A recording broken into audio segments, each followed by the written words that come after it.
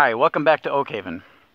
One of our videos we posted, we had a commenter who commented on a plant that was growing in their yard, a grass that was seeming to spread across their yard, and I assume that it was this grass that we're going to talk about today. This is a grass, an invasive that has become the one that keeps me up at night. So what we have here is Japanese stiltgrass. Japanese stiltgrass is an annual grass that we never saw in our property before. And then we've started to see it in the last few years, and I don't know if it's just because we've become aware of it or if it actually is becoming more prevalent. It's been in the United States. It was first discovered in the United States in 1919 in Tennessee. So it's been here for over 100 years. But like a lot of... Hi, Kimber. So we're going to... Our new way of treating stiltgrass is Kimber is going to smother it, is the point here. So anyway, back to Tennessee in 1919.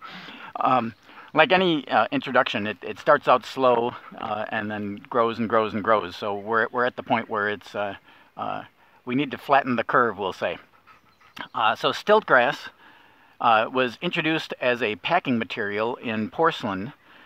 So because it grows up, it's fairly tall, or it can be fairly tall. It dries to a brown, very spongy, brittle material. So it was good for packing material. So it was probably someone received a shipment of porcelain and then threw the packing material out, and it had seeds, and that started our quest with stiltgrass. Stiltgrass is an annual grass. You can see it looks like a grass. It's a monocot, so it's got the parallel veins. The leaves are tapered to a point on both sides. They're fairly small. They're not a long strap-shaped leaf like a lawn grass, so it looks fairly unique. One of the most unique characteristics of it, and I don't know, the light has to be just right, as it comes out, it's kind of curled, which leaves this shiny spot down the middle of the leaf. So that's very diagnostic of Japanese stiltgrass. The other thing is that it's because it's an annual, it pulls up very easily, and you can see the roots pull up very easily. People talk about these being stilt roots. Maybe that's where it gets the name from. There's other things that look like stiltgrass. We have a big patch here of smartweed. Smartweed is a dicot, so if you actually look at the leaves, you'll see that the veins do not run parallel. They come out, again, in a palmate fashion. All smartweeds have this ochrea, this sheath around where the leaves connect to the stem. So that is not, even though it's kind of a similar leaf shape, that is not stiltgrass. There's another grass that we'll have to put in later that people confuse with stiltgrass regularly. Whitegrass, which has a longer leaf. It's more pale green than this, although this is fairly pale green. Whitegrass is a perennial, so it's more firmly rooted than this. But our concern is that Japanese stiltgrass takes over. It covers an area. You can find areas, natural areas, good quality natural areas that have been completely overtaken by stiltgrass. So it's a scary thing. It doesn't. The seeds appear to be fairly heavy. They're not distributed by the wind. They're more distributed by dogs running through it, or deer running through it, or people running through it. We pick up the seeds, we spread it to other areas. The nice thing about that kind of seed dispersal is that it tends to be fairly confined. We have this patch of stiltgrass right here, but 10 feet on either side of us, we don't find it. So it makes it a little easier to control. It stays in the area. Controlling it. If it can be, because it's an annual, it can be controlled, and it pulls up very easily. It can be controlled by weeding. That's what we'll do if it's up in our garden beds or around the house. We'll just go ahead and pick it, and that will control it. And then we don't have to have herbicides and things like that in the garden beds. Last year was our first year of really fighting stiltgrass. We had huge patches of it along our driveway.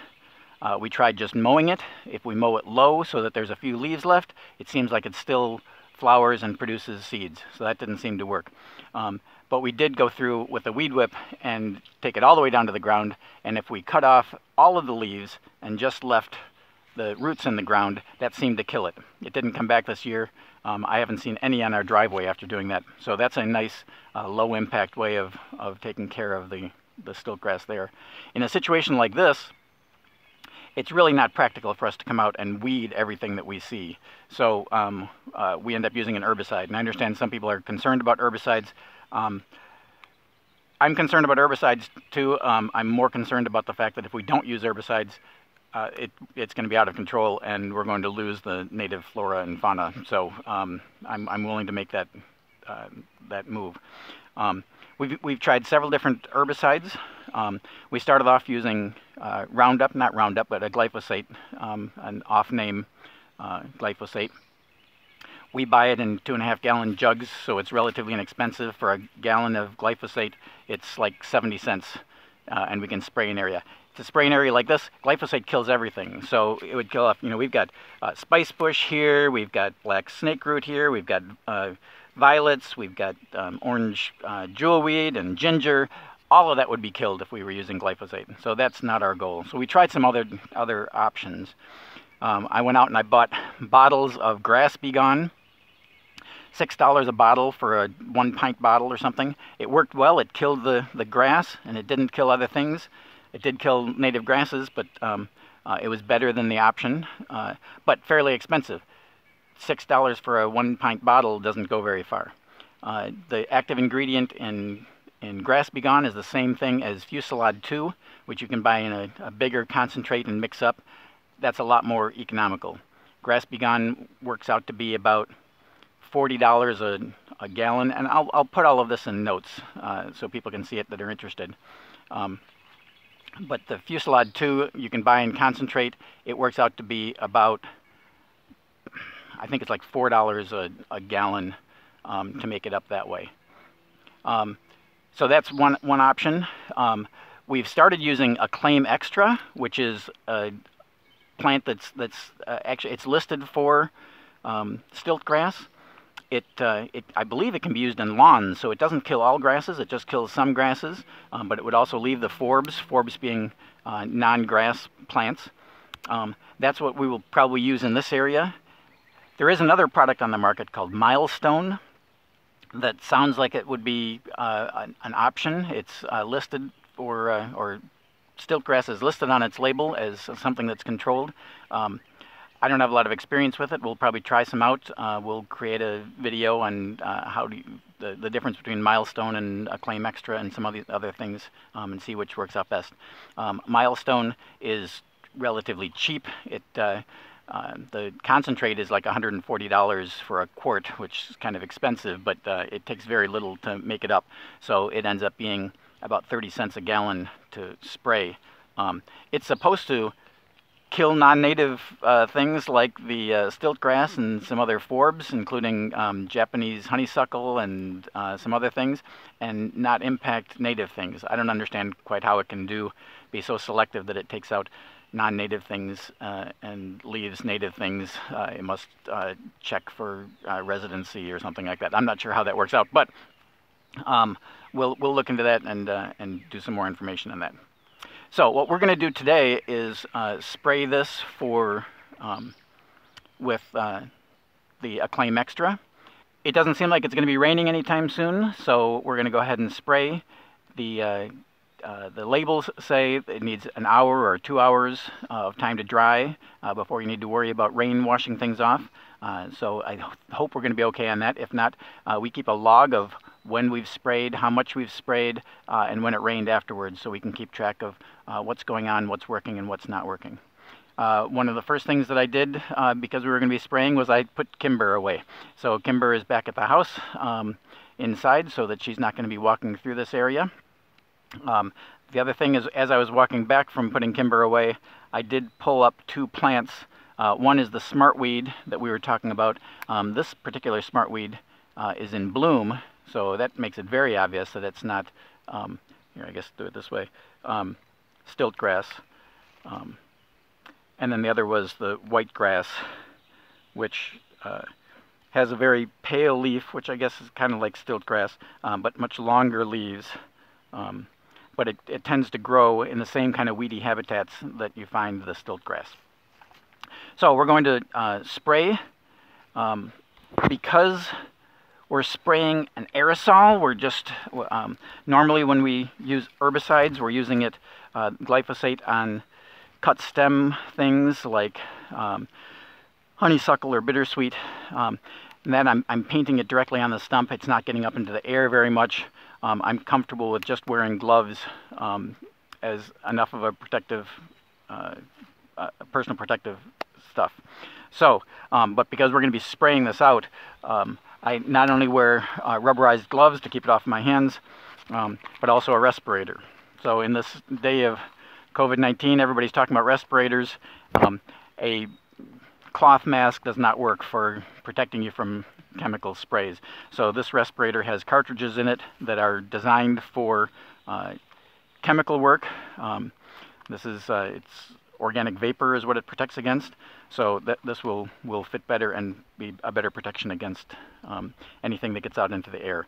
You know, a good rule of thumb is if I can smell it, it's not working very well. So we'll see how that goes. We've mixed up the Acclaim Extra. It's at its lowest concentration, which is 0.3 ounces per gallon. This is 2 gallons, so we use 0.6 ounces, which because I use a syringe to measure out small amounts like that, it was 18 milliliters. And then I added a red dye to it, so I know where I've sprayed and where I haven't sprayed. Makes it a lot easier. The red dye doesn't last very long, so it's not going to leave a big stain on the ground. We're going to spray things off. I'm going to put the blue pin flags around, dated with when we sprayed. It'll mark off the area. It'll show us the extent of what it was.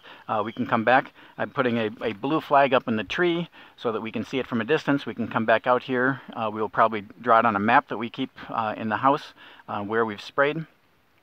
So we'll come back in a couple weeks, look and make sure that it's killed everything, look and evaluate how it's done as far as whether it's had much of an impact on the native plant community, and if we've missed anything, because it could be that as we're spraying, particularly with so much else on the forest floor, that this ash tree here will block off some spray so that there will be stiltgrass underneath it that won't get sprayed, so we'll need to spray it again. So it's June, whatever it is, June 4th or 3rd or something. So beginning of June. It's going to be a long time before the stiltgrass blooms because it doesn't bloom until fall. The goal is we want to kill it before it blooms. Again, it's an annual. Our goal is to reduce the seed population. So if we kill it now, it will be dead well before it will produce seeds. So we're going to go ahead and get set up to spray.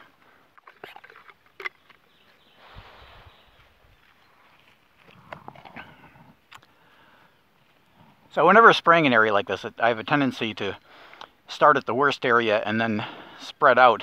And then I find myself walking through areas that I sprayed, which is not a good idea. So it's better to start at the outskirts, hit the small stuff, and work my way methodically through an area so that I don't have to walk through it.